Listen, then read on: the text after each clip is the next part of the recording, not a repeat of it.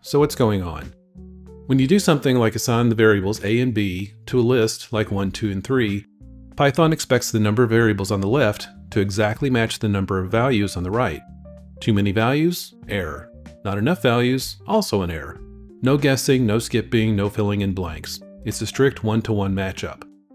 This rule applies to whether you're unpacking lists, tuples, sets, or even a function that returns multiple values. So to be clear, this works. We assign two variables a and b to a list with 2 items. However, this doesn't work. A and b assigned to a list with 3 items. And neither does this.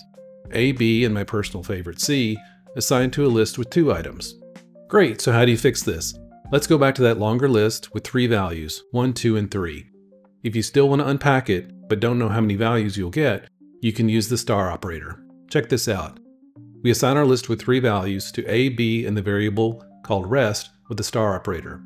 And the result? A is 1, B is 2, and rest is a list with 1 element, in this case 3. Python takes whatever's left over and bundles it into the list called rest. It's called starred unpacking and it's super handy. But what if there are no extras like this? A is 1, B is 2, and my BFF C is just an empty list. No crash, no error, it still works. Another option just to keep things interesting, you can slice the list. So what's going on here? That bracket :2 is called slicing. It says give me everything from the start up to but not including index 2. So it grabs the first 2 elements.